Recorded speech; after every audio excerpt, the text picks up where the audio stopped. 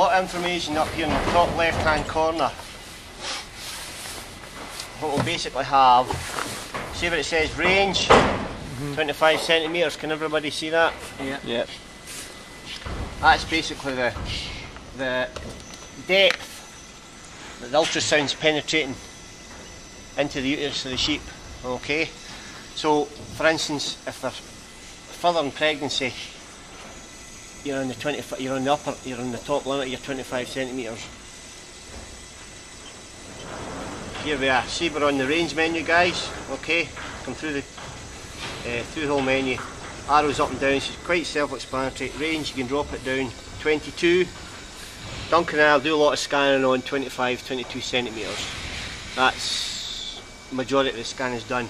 You'll find today you'll get things in here that are maybe only about 35, 40 days in lamb. You probably want to drop down to 19. Basically all that's doing is it's bringing everything back down so that it's magnifying the smaller images that you're coming back off. Right, moving down from that, up in the left hand corner we've got the frequency. You get 3.5 megahertz. All these probes you'll see in the back of them, 3.5 TT, all 3.5 meg probes. Basically you can move through the range. Frequencies on this one as well. Frequency. So we can alter that up. Duncan and I quite often in Ovi-6s now we're actually scanning most of our sheep on 5. See how it's changed the edge of the fan on the screen there? See how we brought it back to 3.5? Now to me that's a far nicer picture because that lets me know where the actual edge of the fan is. Yeah. And it gives me as an operator, I'm happier working with that image than I was with the one at 3.5. Your power and your gain, basically, that's the power, the amount of ultrasound that's getting put into the ultrasound that's emitting from your probe. The bigger, the heavier, the fatter the sheep, if it's for instance Suffolks, South Downs, any big continental sheep, you would up your power slightly to give you more, to penetrate all that fat that's there basically.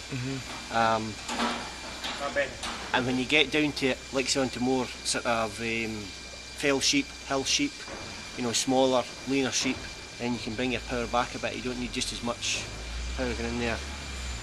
Your gain control is basically a sort of fine tuning of the image, and the gain is what the image that it's receiving, because it's basically ultrasound is just like your submarine. It's sending out sound waves all the time.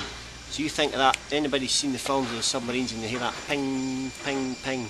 It's the same idea as that. It's sending out sound waves, and as the sound waves come back, that's what's interpreted on our screen here, okay?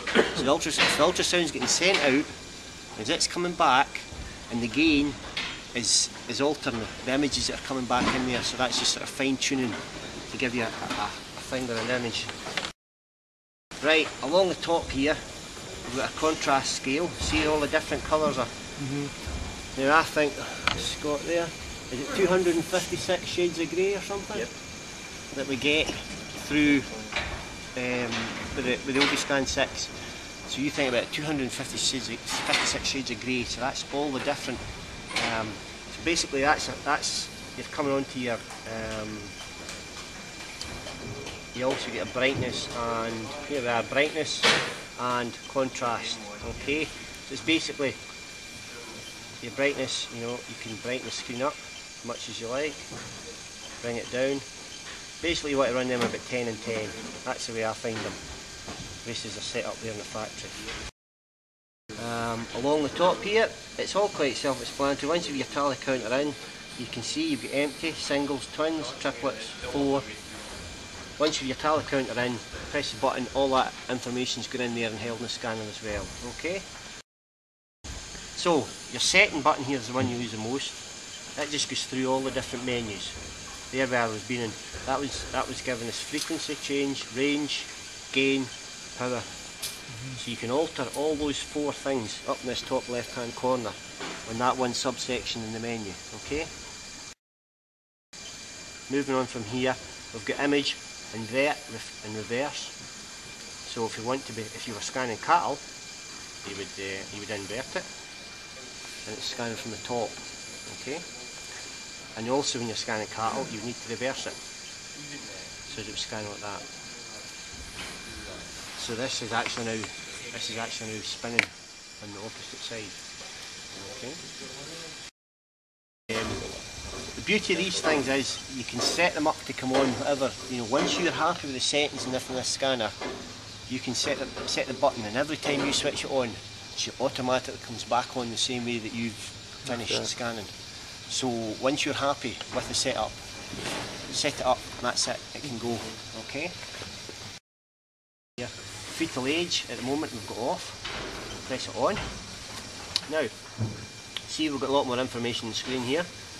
This one's actually to do with cattle, but we'll move on to sheep. Right, now, see how we've got the circles up in each corner? These are all sort of pre-programmed into software.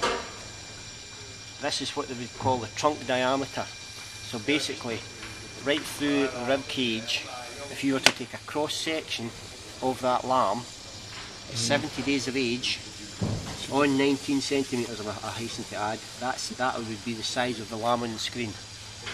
Okay? And over here, the small one is 63 days and the big one's 84 days. So that's taking a cross section. So that's there for if you go into scan sheep and the farmer says to you, what stage are these lambs at? You know, what age, you know, how far in pregnancy are they? And you can use this here then to identify how far on in lamb that the sheep actually is, giving the farmer back more information again. Okay. This is your tally counter, guys. Drafting, you don't really need to know too much about that just now.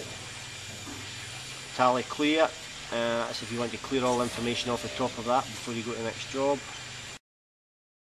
This is where you would press, once you're happy with all your settings, see where it says Ovi-Store? You would then hit that button, there, and then that would save all your settings. The Geo-Store one is if you're pulling this bottom module out and you're basically setting this up with goggles or a remote display or whatever, then you can set your settings up, preset them in here before you take this out, so that's what your Geo-Store's for. Next section again, this is for your tally counter, guys.